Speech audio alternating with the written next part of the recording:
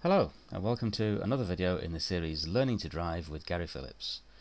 In this video we're going to cover moving off and stopping. So imagine that we're parked on the left here and we want to move off. We're going to use a routine called POM, P-O-M, and that stands for Prepare, Observe and Move. To prepare the car you would be in first gear with a little bit of gas, and if we're uphill you'd find the biting point. Observations, we'd start with the left door mirror, the interior mirror, the road ahead, the right door mirror and the blind spot over your right shoulder at about 4 o'clock. Once you've checked around, you'd consider whether you need a signal. The signal isn't always necessary, it depends who's going to benefit. So if there's nobody to benefit, we wouldn't give the signal. In this case we've got some pedestrians around who would benefit, so we would give a right signal to move off. We'd also need to consider the timing of that signal. If there was a car approaching from behind that we were going to wait for and we weren't going to move off in front of it, we wouldn't give a signal until it had gone, because it would be confusing to that car. So we'd wait until the traffic's gone. If we've got a big enough gap, we would give a signal to tell the vehicles behind that we're going to move off before them. So the timing of the signal is important, and whether it's necessary or not. We'd then, to move off, bring the clutch up a little bit. As the car starts to move, keep your feet still. That just gives the engine and the clutch and the gearbox a chance to move the car away. And then once you've moved a few feet you can bring the clutch fully up nice and smoothly and it won't jerk or stall on you. As you're doing that, we need to steer out into what we call the normal driving position, which is about a metre from the curb on most roads, or about in the centre of your lane. To get into that position, if you imagine when your steering wheel is straight, that the top of the steering wheel is at 12 o'clock, if you imagine it's like a clock. So to get out there you won't need a lot of steering. It's going to be about 5 past 12 and then 5 to 12 just to bring your car parallel, and then 12 o'clock again to keep it straight, and then we travel along in that normal driving position. We then need to consider how to park. So the first thing we need to think about is finding a safe, convenient and legal place to park. So we'd look for somewhere that's safe, not on a brow of a hill, on a bend, somewhere that's convenient, not too close to a junction for example. You shouldn't park closer than 10 metres from a junction.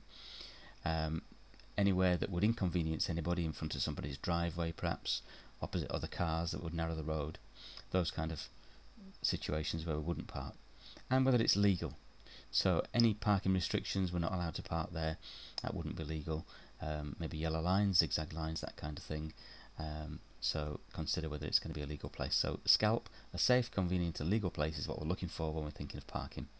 To get to that position we're going to use another routine called MSM, probably the most common routine in driving. So that's mirror, signal and manoeuvre. Firstly, the mirrors, we check the interior mirror first and then the left door mirror. The interior mirror we always check first because we're looking for a true picture of what's behind us. The interior mirror is flat glass and it shows us exactly the distance that things are behind us. The exterior mirrors, in this case the left door mirror we're going to check because we're going to move to the left, is slightly convexed, so that makes things look a bit further away than they actually are.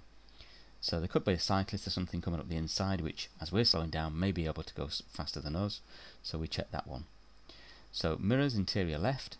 Then again we consider the signal, whether it's necessary or not. Same rules apply. If there's nobody to benefit we wouldn't give that signal. The pedestrians in this case are behind us now, so we wouldn't need to give that signal for them, they wouldn't benefit. But if we did need a signal, we'd consider the timing of it. If you gave the signal here for example, then it would be a little bit early and people might think you're going to turn into this junction. So you'd wait till you get past the junction and then give your signal to pull in after the junction. So in this case we're not giving a signal. To manoeuvre into a parking position we would again steer slightly left, steer slightly right and then steer straight to bring us parallel to the curb, and we aim to be a couple of inches away from the curb, not right up against it but not too far out either, so it's nice and neat against the curb. To stop the car you would need the clutch and the brake. The brake, normally you'd be braking first and then the clutch would go down. If you've done this in first gear and you're going quite slowly, the clutch may need to go down before the brake, otherwise it could stall the car. So the speed of the car is important to consider when we put the clutch down.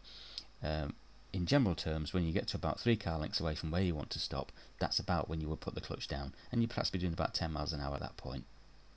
So braking, put the clutch down. Once you've stopped, keep your feet still, and then put the handbrake on, go into neutral, and then you can rest your feet again. If you were to bring the clutch up before you put the handbrake on and go into neutral, then it would jerk forwards and stall the car. So it's important that after you've stopped, your feet stay still. And that's about all for moving off and stopping. I hope that's been helpful to you. See you next time.